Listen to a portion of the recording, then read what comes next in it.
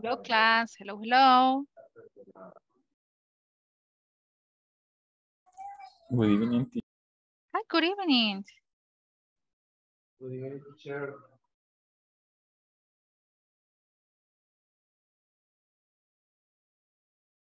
Okay, here we go. So let's see. I already have 12 students. Ya son 12, muy bien. How are you? How was your day? Did you have a good day? Was it busy? How was it?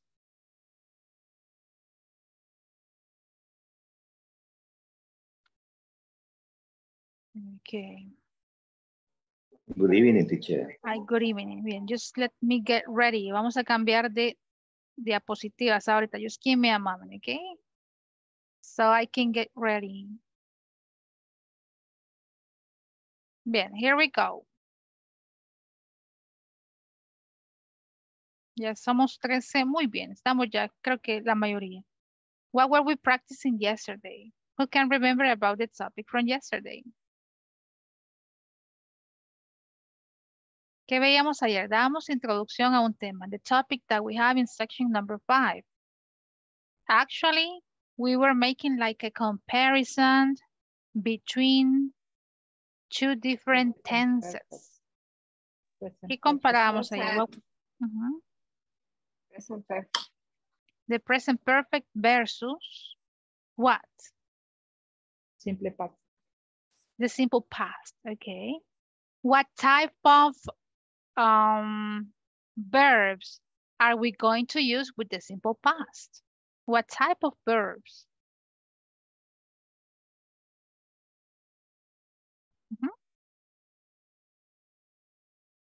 ¿Qué tipo de verbos ocupamos con el simple past? And what type of verbs are we going to use with the present perfect? Ajá, dígame. Verbos en su forma pasada. Verbos en su forma pasada, ok. Regulares o irregulares, that's right. Y en el caso del present perfect, ¿cómo le llaman a esa conjugación de los verbos? Participio. Pasado. Participio. Participio. Past participle, that's right. The past participle. So, as you may see, if you go to the platform, there you are going to find a short video. Vamos a iniciar con ese video. I guess that is the correct time to go to the platform and to review the topic that we are going to cover today, right? Section number 5. Here we go. This is your group.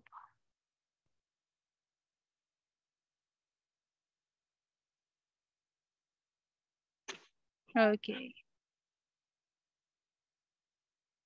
And here we go. So look, what are we going to cover today? As you may see, whenever we use the simple, well, no, the present perfect, we can have some expressions that we can include in this structure. Vamos a ver el uso de already, just, and yet. Yet. Okay. Vamos a ver cómo se ocupan con la estructura del present perfect. Here we go, class. Let's listen. Hi, in this lesson we will study present perfect with already and yet. Ask and answer questions in present perfect with irregular and regular past participles. I want you to concentrate on this new tense. Notice how it is formed. Pay close attention to the words already and yet.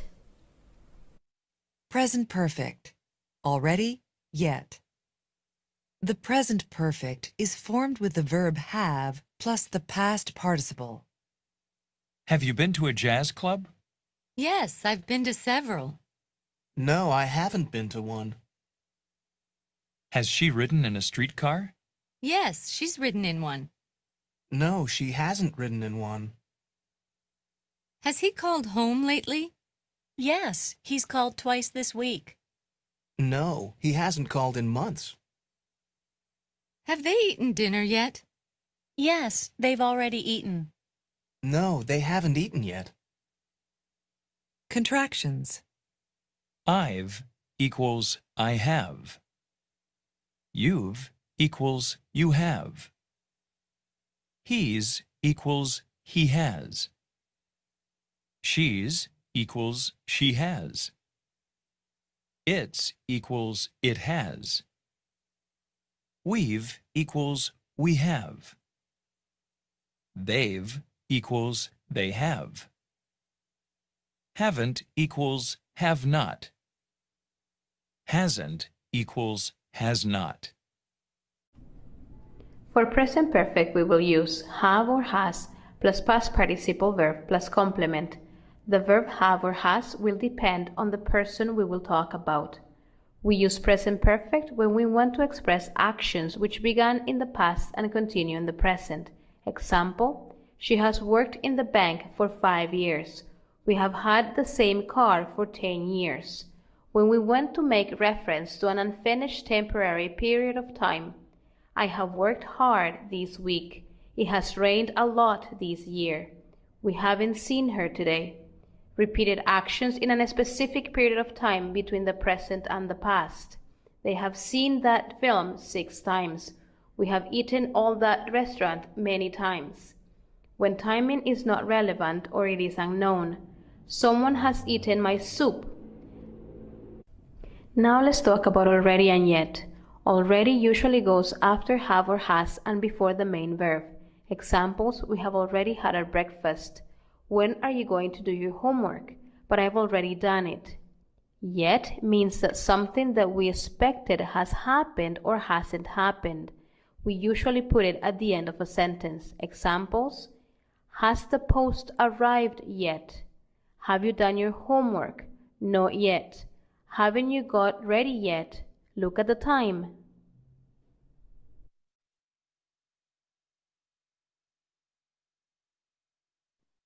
Okay, interesting and very detailed information. So let's go back to Equals this you have. one. We've equals have not. Hasn't equals On the person we will talk about. Here we go. So as you may see, here we have like a definition or the clear idea about the usage of the present perfect. So when are we going to use the present perfect? Look, here we have in the purple paragraph right here, the first explanation. When are we going to use the present perfect? We are going to use it when we want to express actions which began in the past and continue in the present. Yesterday, I was making this comparison for actions that began in the past and they finished in the past. That is going to be the simple past. Acciones que iniciaron en el pasado y terminan en el pasado, eso es el simple past. Pero ¿qué pasa si iniciaron en el pasado? Oh, that's all right. Pero continúan en el presente. There is when we are going to use the present perfect because they still continue in the present. Podrían ser actividades, tal vez, rutinas que iniciamos a hacer hace poco y continúan en el presente. For example, as you may see the first example, she has worked in the bank for 5 years. ¿Cuándo inició a trabajar en el banco, clase? ¿Será que tenemos esa respuesta? She has worked in the bank for 5 years. ¿Cuándo inició a trabajar en el banco? 5 días. 5 days or 5 years? Años. For 5 years. Oh, for 5 years. So 5 years ago. ¿Y cuándo va a dejar de trabajar en el banco? Indefinido. We don't know. So, si se fijan, inició en el pasado y continúa todavía en el presente. ¿Ok? No nos está indicando cuándo va a terminar. So, that's why we are going to use this structure. Has, plus a verb in the past participle form. We have had the same car for 10 years. ¿Hace cuánto compraron el carro? ¿O obtuvieron ese carro? When did they get that car? Hace 10 años. Hace 10 años. Ah, en el pasado. ¿Cuándo van a cambiar de carro?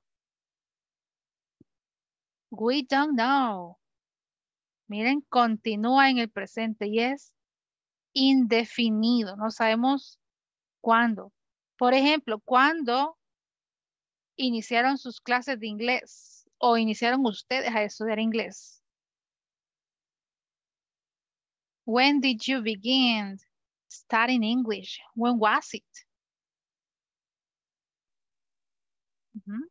About for It was my 1 years. Okay. So you have been, I have been, he estado estudiando.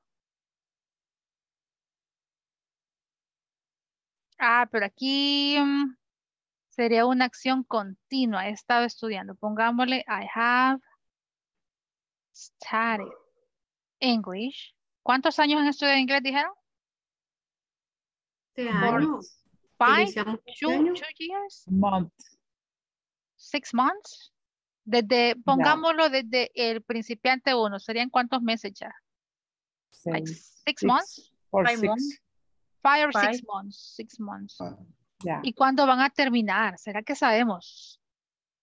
No. We don't know. So, as you may see, inició hace cuánto? Hace 6 meses y continúa.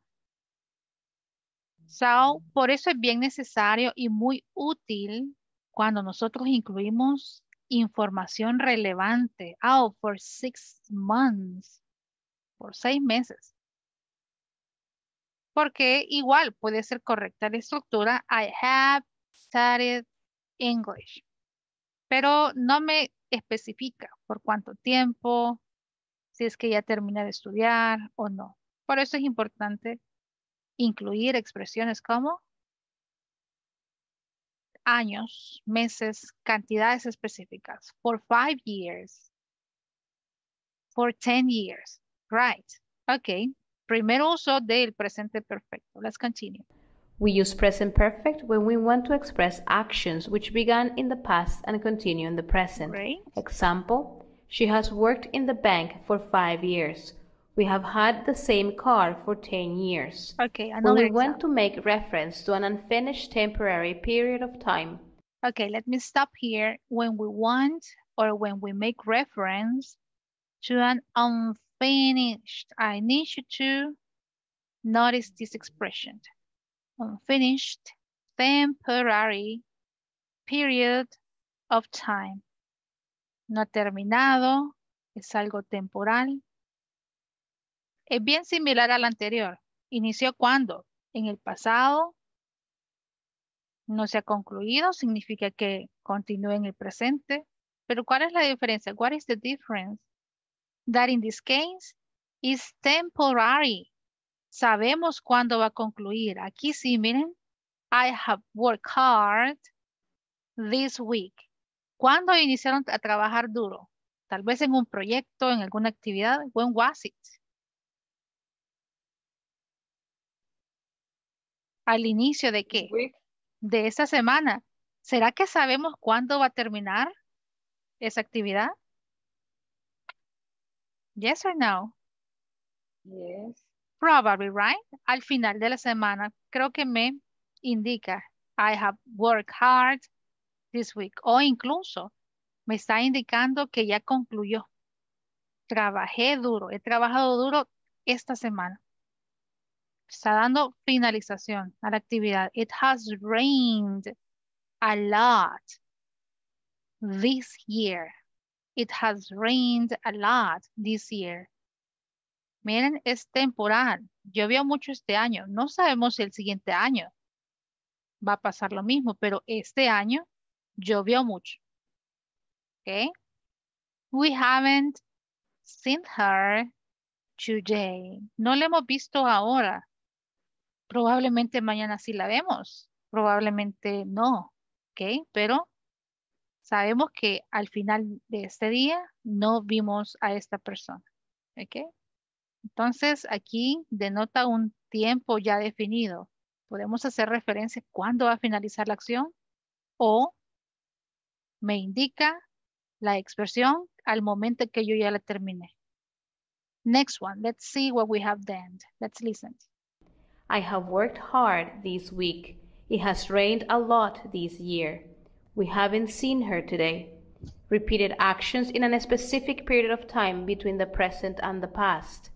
Okay, but let me make a correction right here. Aquí no necesitamos esta letra C. Action solo lleva una C, okay? It's not double C, it's just one. Repeated actions in a specific period of time between the present and the past. Miren acá. ¿A qué le llamamos repeated actions? ¿Cómo podríamos definir esta categoría? Repeated. O acciones que se hacen frecuentes o se hacen seguidas. ¿Y cómo le llamamos cuando hacemos repetidamente algo? Por ejemplo, ir al trabajo todos los días. Rutina. Rutina, me gusta muy Rutina. bien. Es una rutina. Acciones repetidas en un periodo específico. Between the present and the past. For example, I really love that movie, you know? They have seen that film 6 times. No sé si les pasa a los que tienen hijos pequeños, que cuando les gusta una película o un video en YouTube, ¿qué pasa? Lo ven muchas veces que hasta perdemos la cuenta, right? So we have seen. ¿Por qué no podemos decir él vio esa película 6 veces? Porque cabe la posibilidad que no solo sean 6 times, tal vez 12 times, 20 times. We don't know. So, we have seen that film 6 times. A mí me pasa muchísimo esto, ver películas con mi hijo, tiene 7 años. Le encanta ver hasta 5 o 6 veces la misma película. Imagine. Look, we have eaten. We have eaten at that restaurant many times. Sí es cierto, tal vez ni siquiera recordamos cuándo fue la primera vez que comimos en el restaurante. Pero igual existe la posibilidad que sean acciones repetidas. Look, many times, ni siquiera tenemos una cantidad específica. Many times. For example, ¿cuántas veces han visitado? ¿Qué lugar les pongo? La playa, el Tunco. How many times have you visited el Tunco Beach? ¿Cuántas veces han ido? ¿Cuántas veces han visitado El Salvador del Mundo? Probably. How many times have you been at your favorite restaurant? ¿Cuántas veces han escuchado su canción favorita? How many times? You know? Tal vez no tenemos la cuenta específica. That's why we say many times. Right. Preguntas en esta slide. Questions about this. ¿No? Ya llevamos cuántas definiciones o cuántas acciones específicas para usar el present perfect. How many actions have we seen already? Three actions. 3 razones específicas o 3 referencias de cuándo usar el present perfect. Let me see. Let's continue. They have seen that film 6 times. We have eaten all that restaurant many times. When timing is not relevant or it is unknown, someone has eaten my soup. Okay, and the last one. When timing is not relevant or it is unknown. No se sabe cuándo pasó. Alguien se ha comido mi sopa. ¿Cuándo será que pasó? ¿Será que pasó hace un minuto? ¿Pasó ayer? ¿Pasó? ¿Sabemos cuándo pasó la acción? ¿Cómo toman esta oración ustedes? Someone has eaten my soup. ¿Es relevante saber a qué horas exactamente se comieron mi sopa? Not really. No me interesa saber. Tal vez la relevancia sería quién se comió mi sopa, pero no en sí el tiempo. Entonces, hay acciones que no es relevante saber el tiempo en que sucedió, right? Because it's not relevant, right? Questions about this one. If not, let's continue. Here we go. Now let's talk about already and yet. Already usually goes after have or has and before the main verb. Examples, we have already had our breakfast. When are you going to do your homework? But I've already done it. Yet. Okay, let me stop here. We have the use of already. Already, we are going to use this expression mostly with the present perfect, you know? We can also have like the same expressions with the simple past, but it's not that common. Es tan común. Es más común con el present perfect. And it usually goes after the auxiliary verb have, has, and before the main verb. Podemos tenerlas en expresiones afirmativas como este ejemplo. Look, we have already had our breakfast. Ya tuvimos nuestro desayuno. Ya desayunamos. When are you going to do your homework? But I've already done it. Pero si ya lo hice. Entonces already es una acción que ya sucedió. Va posicionada después del auxiliar y antes de el verbo principal. Right. Let's continue. Yet means that something that we expected has happened or hasn't happened. We usually put it at the end of a sentence. Examples, has the post arrived yet? Have you done your homework? Not yet. Haven't you got ready yet? Look at the time. Ok. ¿Qué les dije de already? Acciones que sí pasaron. Segurísimos que sí pasaron. But in the case of yet, it means that something that we expected probably has happened or not. So we usually place this expression at the end of the questions, at the end of negative expressions, or at the end of affirmative expressions too, right? Miren acá. Well, not affirmative. In affirmative is already. So have the post arrived yet? ¿Ya llegó el post? Have you done your homework? ¿Ya hiciste su tarea? Not yet. Es bien común ver que muchas veces cometemos este error. Ponemos no, yet, no. Aquí sí es necesario agregar el not. Not, please. No podemos decir yet. no yet. Aquí sí es con T, N-O-T. Not yet. ¿Ok?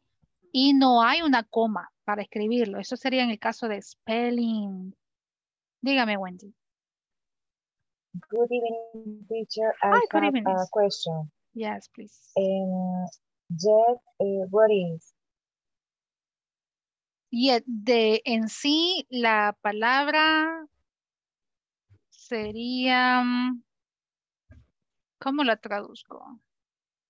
Como un ya, tal vez. Ya llegó. ¿Ya Entonces, está cuando listo? decimos not yet, es como no está listo, no, ¿Como no no. o todavía no? No, todavía. Como todavía un ya. Okay, teacher, thank you. Has the post arrived? ¿Ya llegó? Es un yet. Es como un complemento de la pregunta. Yes, questions. ¿Quién me dijo por ahí? ¿Un comment or questions? No. Ok. Vaya, aquí esto sí, porfa. Spelling. Sería not seguido de yet. No hay ninguna coma que me lo separe, no. Y es necesario agregar la T. Not yet.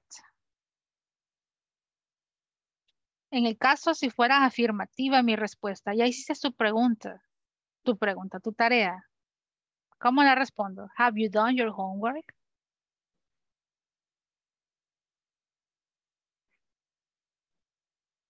Yes, aquí se ocupó la estructura. I.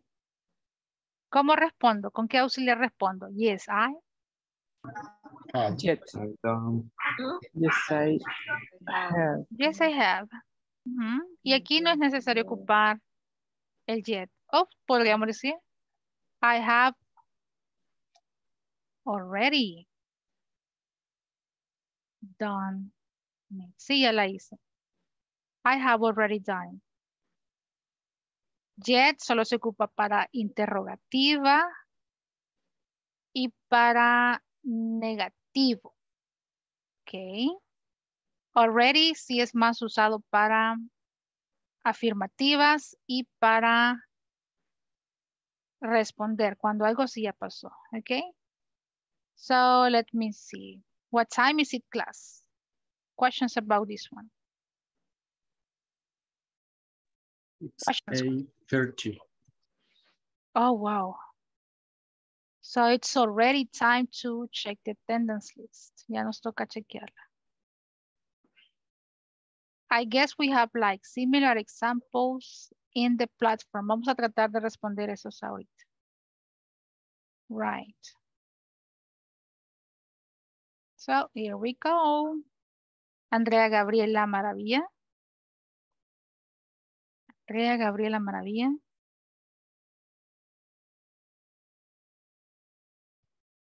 Wow. Chicos, la mayoría ya terminó su plataforma. Congratulations. No sé hasta cuándo está actualizada esta. Ya les voy a mostrar cómo se nota para que nos motivemos, chicos. Wow, congratulations. Miren, este es como un Thank you, actualizado teacher. que nos comparte de tiempo en tiempo y from time to time, right? Los que están en verde, ¿qué creen que significa? Congratulations. Muy bien, chicos. Ahí estamos. Excellent job. So here we go. Ok, vamos a tomar la asistencia ahorita. What day is it today? Let me see. Tuesday, right? Tuesday. Tuesday, December 6th. Ok. Ok, Andrea Gabriela Maravilla.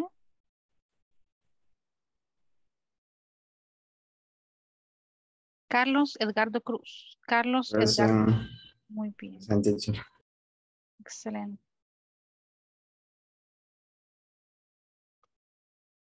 Here we go. Carmen Lisette Santillana.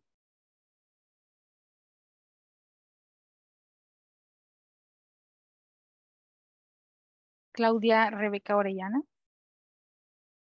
Claudia Rebeca Orellana.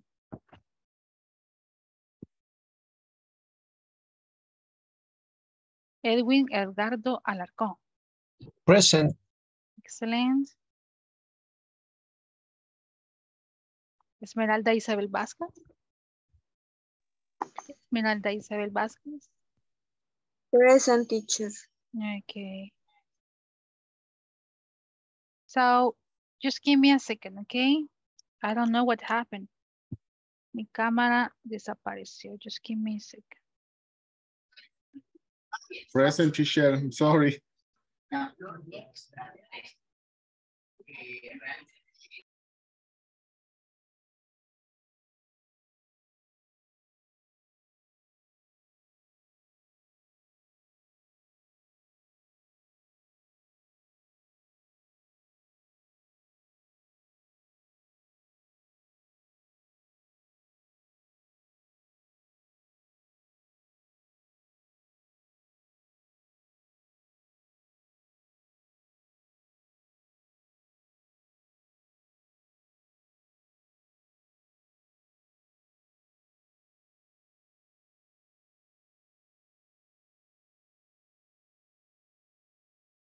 Okay, I'm back. Hoy sí ya. I don't know what happened to it.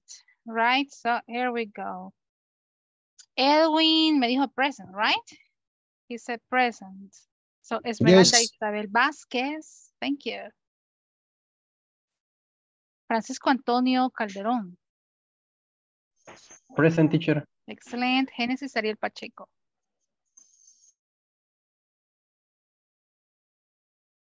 Okay, Génesis. Iván Ibrahim Ramírez. Here I am, teacher. Okay, excellent. Jennifer Tatiana Gutiérrez. Present, teacher. Excellent. Jorge Alberto Rivera. Present, teacher. Excellent, thank you. Jorge Alberto Enríquez. Present. José. Okay, José Alexander Hernández. Present. Excellent. Karina Alejandra Aquino.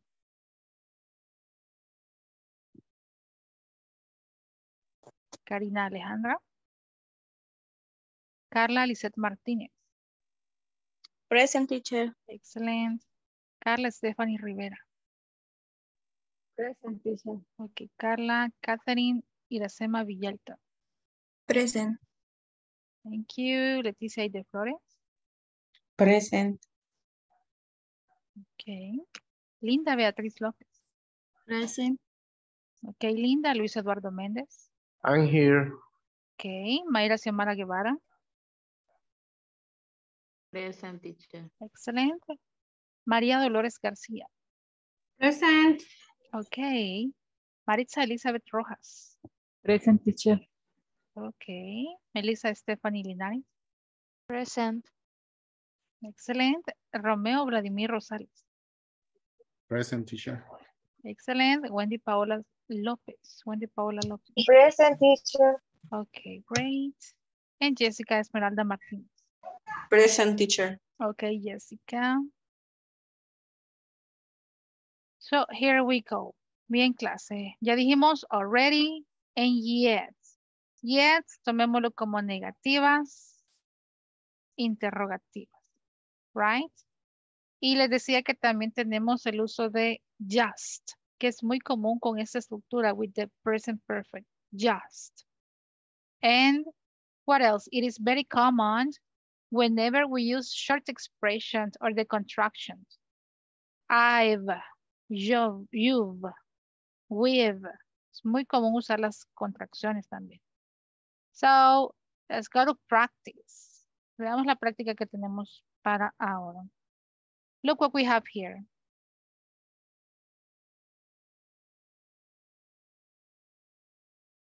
I need you to express this with the present perfect.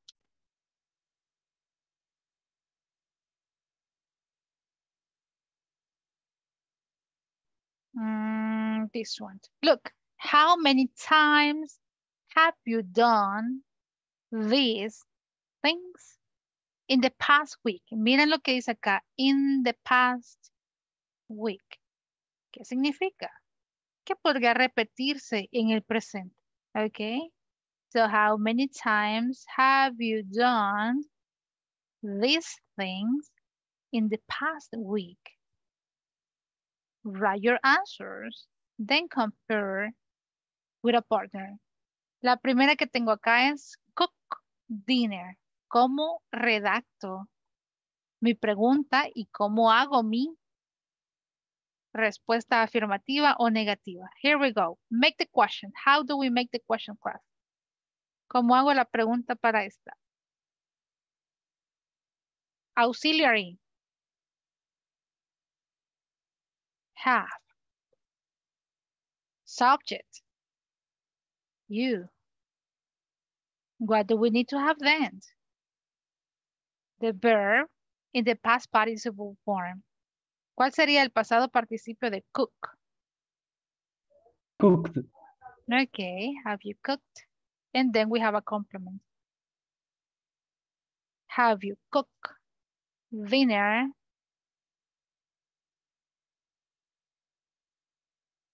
in the past week? ¿Cocinaste o has cocinado la cena durante, pongámosle durante, o en la semana pasada? ¿Cómo sería mi respuesta afirmativa?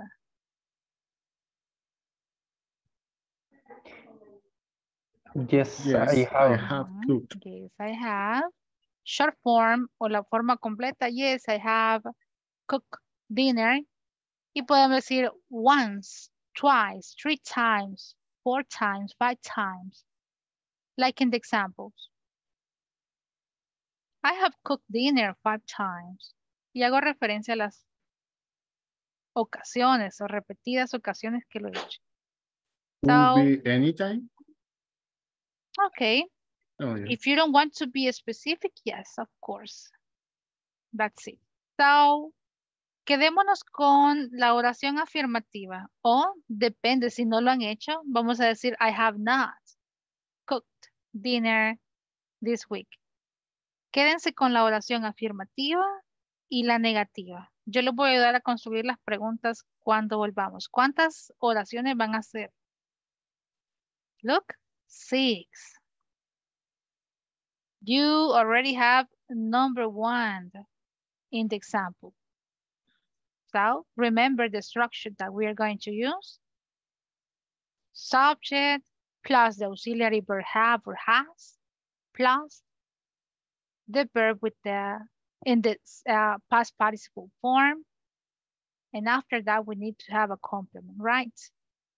Questions about this exercise. ¿Está claro lo que vamos a hacer? Escriban sus respuestas nada más. Afirmativas. Dígame. Yes. Can you repeat that again, please? I didn't get it.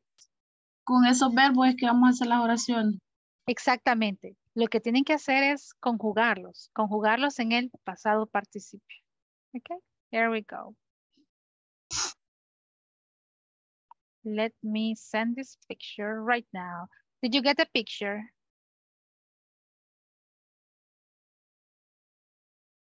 ¿Ya le llegó? Did you get the picture? Yes, no? Yes, teacher. Teacher. I have already received the picture. Yes, tell me.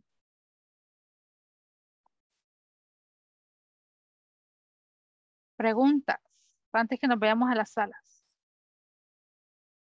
Ok, muy buena pregunta la que me hacían. ¿Con qué verbo vamos a trabajar? Y son estos exactamente. ¿Cuál es el past participle del verbo cook? Cook. Cooked. Wash. Past Wash. participle. Wash. Ay, ¿cómo es la pronunciación correcta? Wash. ¿Otra vez? Wash. Wash. Washed. Wash. Washed. Mhm. Listened. What is the past participle of listened? Listen. Listen. Okay, y the? Done. Do. Done. Done. Go. Yes. Ajá, the past participle of Gone. gone. Clean. Gone. Clean. Cleaned.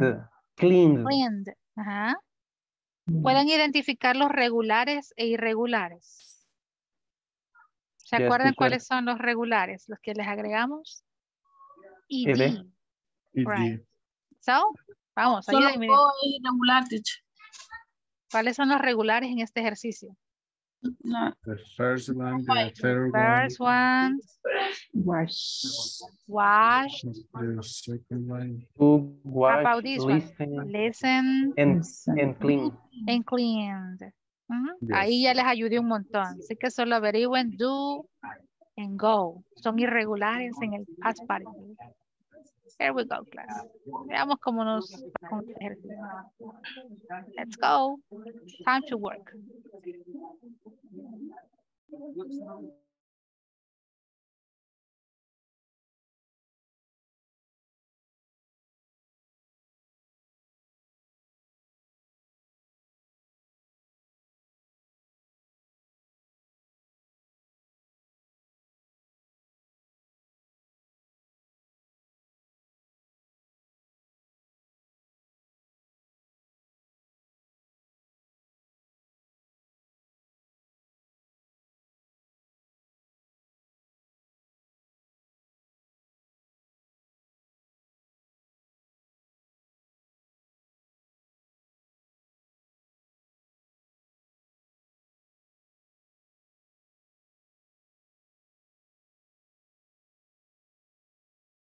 Second.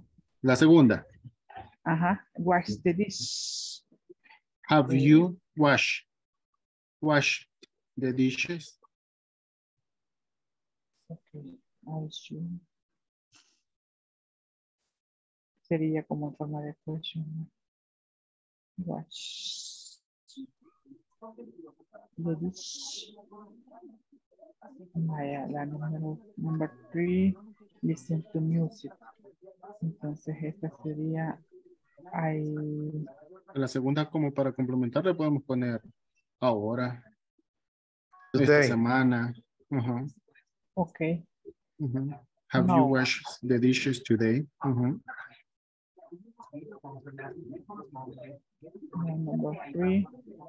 Number 3 sería listen to music. Entonces aquí podríamos ponerle quizás como sujeto. Podríamos ponerle, quiero ver. Listen to music.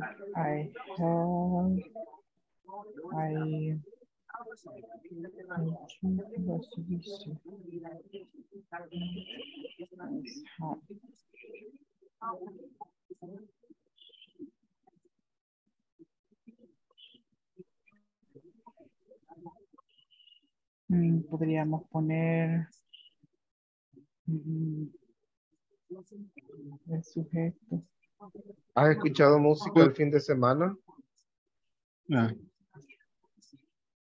Pero es que como, acuérdense que vamos a poner el help. Podemos hacerlo también como con una tercera persona. Has she o has he. Es correcto. Has he listened to music this Exacto. week? Okay. ¿Cómo quedó? Has she listened? Okay. Listen to music this weekend. Sí. Yeah. Ok. Sino que aquí en todas vamos a utilizar. Utilizaríamos o en base a nosotros, si esas acciones las basados en nuestro pronombre, digamos, en I.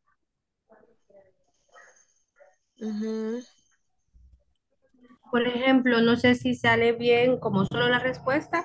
En cuanto a la número 2, I have washed the dishes every day. Yo lavo los platos todos los días.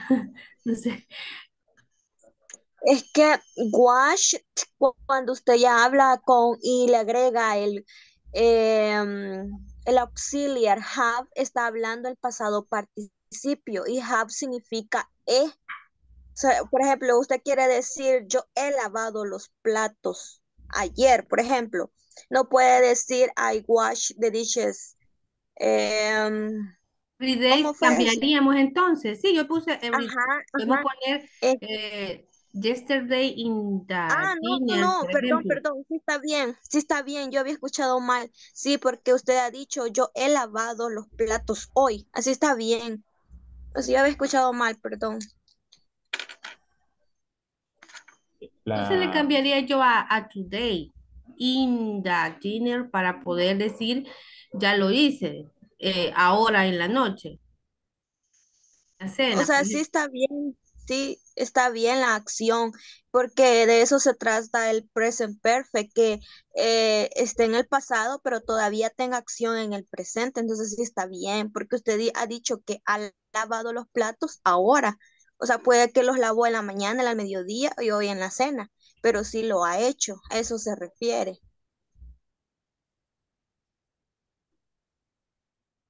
No Está sé qué bien opinan sobre eso. ustedes también, si está bien, le corregimos algo. No, compañera, está bien. No, A mí sí me gusta. está bien formulada la oración. oración. Está bien, está formulada, sí está bien. En el caso de la número 3 podríamos ponerlo así. I have listened to music in English this morning. Listening, no. Tendría que ir en pasado. Sería listened. Listened. Ah, ok. Listen, ahí va a usar ed o incluso en la pronunciación. Listen. Ah, ok. I have listened to music in English this morning. Pero usa el auxiliar. ¿Cuál? Sería I have listened. I have listened. Yo he escuchado. Ah, ok. Ya. To English music in the morning. Ajá. Ah, Está ya. bien. Repeat ahí donde sería I have listened to music English o English. Hi guys, do you have questions? Did you finish already? Okay. ¿Cómo se puede usar la 4? Number 4, let me see. Okay, number 4, do the laundry. ¿Qué pasa con la número 4? What's going on with number 4? Es como... ¿A qué se refiere la expresión? ¿Será eso? Sí. Ah, muy bien. Cuando decimos do the laundry, se refiere a lavar ropa, pero no podemos traducirlo literal. Nunca vamos a decir wash the clothes. No, sería muy literal. Entonces, por eso decimos do the laundry. Entonces Es puedo lavar poner ropa. I have done I have the done the laundry. laundry. Tengo Ya que lavé la ser. ropa. Y podríamos incluso decir I have done the laundry already. Ya lavé la ropa. I have done. Pero como nos pregunta en la semana pasada, ¿cuántas veces lo has hecho en la semana pasada? So I have done the laundry. Y decimos, ¿cuántas veces? 5 times. 5 veces. No nos preguntan de ahora, sino como un tiempo más largo, la semana pasada. Here we go. Excellent.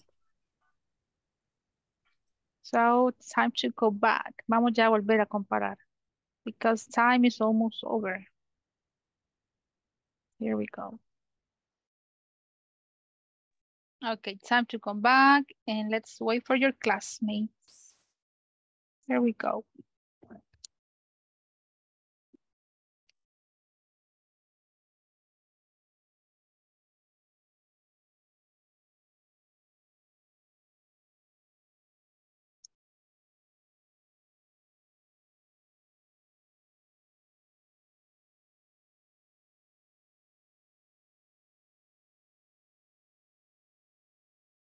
Okay, did you finish?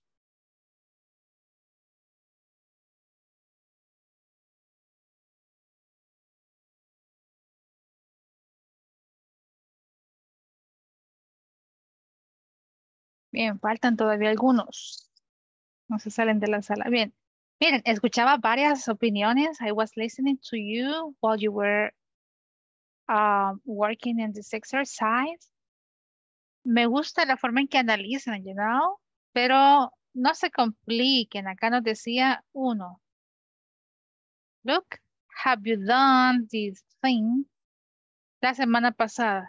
O sea, nos da como un margen muy grande de tiempo. During the last week, and if you continue doing those activities in the present time, this week, right? Así no nos limita tanto. Cuando nos referimos in the past week, we can use expressions that we can easily count. Or if we don't remember about the time that we have done an activity, what expression are we going to use? Many times. Es un tiempo, un periodo de tiempo muy largo, entonces podríamos contar o no contar las veces que hemos hecho una acción. Number 1.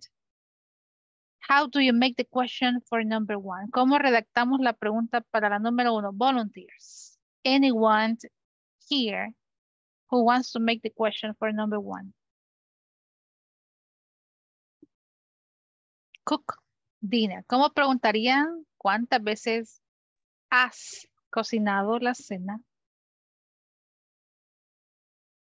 Haciendo referencia a la semana pasada, okay? How do you make that question? Who can make the question? If not, let me see if Luis Eduardo wants to try. Do you want to try, Luis? Make the question. Hagamos primero la pregunta. Make the question. Okay. Have you cooked dinner in the past week? Ok, veamos cómo era eso. Have you cooked dinner in the past week? Okay, have you cooked dinner in the past week? ¿Será que hay otra forma de preguntar esta clase? Teacher.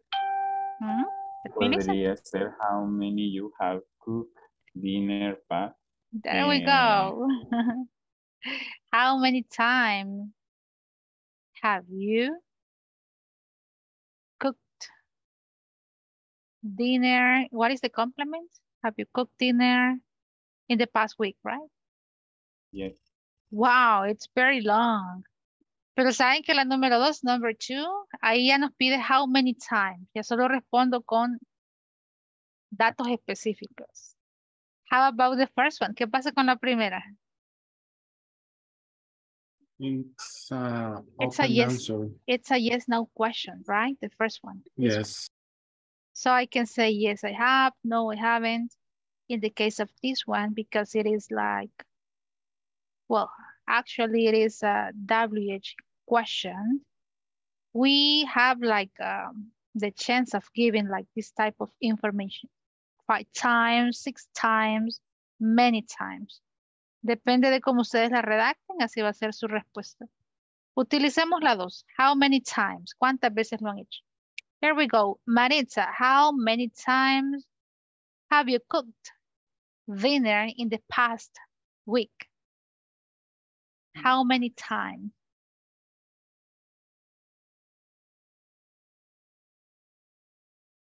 Elizabeth Rojas, Maritza. Okay, teacher. Don't worry. Sé que puede hacerla. I know you can do it. How many times have you cooked dinner in the past week?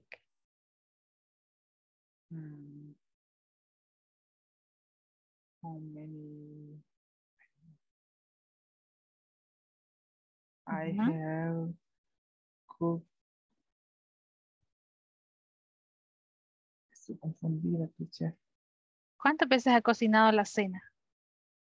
5 times. 5 también, 5 times. Number 1. Ok, yo le hago la pregunta y usted la responde. How many times, esta pregunta, have you cooked dinner in the past week? I have cooked dinner in the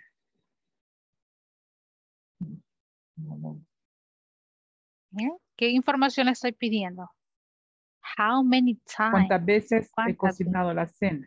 Muy bien, entonces ya me dijo I have cooked dinner. ¿Qué nos hace falta?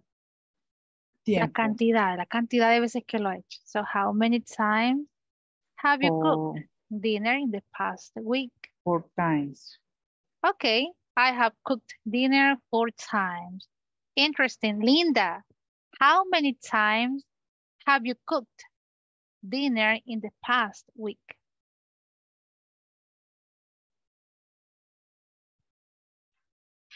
I had cooked dinner every week. Every week or every day? Cocinado la cena todos los días. Every day. Wow, every day. Very hard. In your case, preguntémosle a los chicos, a ver qué nos dicen. Carlos Edgardo Cruz. How many times have you cooked dinner in the past week or weeks? I have cooked dinner one time. Just one time. Wow. Qué genial. Preguntémosle a alguien más, a otro chico. How about you, Francisco Antonio? How many times have you cooked dinner in the past week? I have cooked dinner twice in the last week. Twice in the last week. Excellent. Pregunta número 2. Let me see what we have. Washed the dishes. Veamos cuántos han lavado los platos en las semanas anteriores o semana anterior. How many times have you washed the dishes in the past week? Ivan, how many times have you washed the dishes in the past week? I have washed dishes like 5 times. Wow, 5 times. Interesting, 5 times. How about you, Romeo?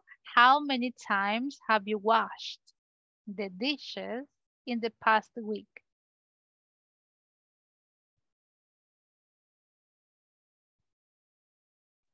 I forgot the negative form. Muy bien. Ayudémosle, clase. ¿Cómo decimos I no don't he remember. lavado? Vamos. I know you can do it. I'm sorry. Don't worry, I no. Para eso haven't. está la clase. I have not. Decimos entonces, como me están preguntando, ¿cuántas veces? ¿Cómo decimos ninguna? Ninguna vez. Anytime. Anytime. Ay, qué pequeño veo. No sé si soy solo yo, but it's too small. I don't like it. So I have. Not. I haven't not or I have not. Yeah.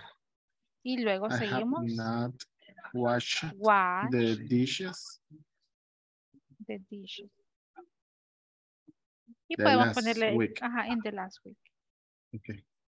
Thank No, you. no los he lavado. I have not washed the dishes. Right, okay. How about this one? Esta también creería que es negativa. I don't know, right? Gone to a restaurant. Ido a un restaurante. How many times have you gone to a restaurant in the past week? Let me see. I don't know if it's Edwin Edgardo is in the class. If he's still in the class. If not, let me ask Leticia Aide. How many times have you gone to a restaurant? I have not gone to a restaurant. I haven't gone to a restaurant in the past week. No he ido. Entonces, clase, ¿cómo traduciríamos entonces la estructura del have y más el verbo en pasado participio? Como he comido, he leído, he dormido, he visitado. El have se traduce como he para la primera persona. ¿Qué pasa con la tercera persona? ¿Cómo lo traduciríamos? Ella ha visitado 5 veces. Él ha hecho la tarea. Entonces, esa es la estructura de have, así se traduce. Entonces, fíjense que a mí cuando estaba aprendiendo esta estructura me sirvió bastante saber cómo la traducción de la estructura, porque si yo lo puedo manejar en español, lo manejamos perfectamente. Entonces, es como pasar la estructura a inglés solamente. Right. Si se fijan, dimos la introducción de already and yet. Y vamos a tener esa práctica mañana como primer ejercicio. Solo nos queda pendientes el uso de already and yet y el uso de for and since. But we still have 2 classes. Questions about the present perfect. Para finalizar, teníamos 4 no definiciones, sino how can I say this? 4 tiempos en cuando yo voy a usar el presente perfecto. ¿Quién nos recuerda? El video que vimos, the first video that we were watching. Acciones, ¿qué? ¿Qué pasaba? ¿Iniciaban cuándo? In the past. En el pasado. In the past. ¿Y qué pasaba? And then finish on the present. In the present. Okay, okay. How about the second one? La segunda. Quiero ver qué tanto recuerdan. Second one. When we make reference to an unfinished temporary. Por ejemplo, acciones como this week, this day, acciones que son específicas. Las primeras, he vivido en El Salvador por 30 años. No sé si algún día me voy a mover de país. Acciones que no se sabe cuándo terminan. Número 2, acciones que sé cuándo terminan. This week, this day, this month. Número 3, cuando uso el present perfect. Actions that, ¿quién se acuerda?